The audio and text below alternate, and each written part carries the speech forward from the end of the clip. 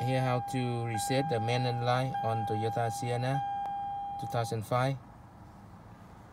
On the switch right here.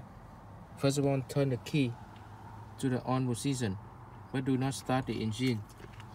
Now press and hold. Press that button to order like that, and then switch up the key. Alright, now hold. Can you hold the phone for me, please? Yeah. Why? Yeah.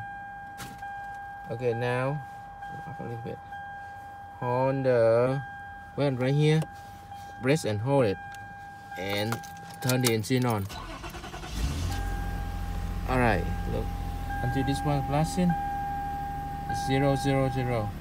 And now the engine light is up. That's it. And thank you guys.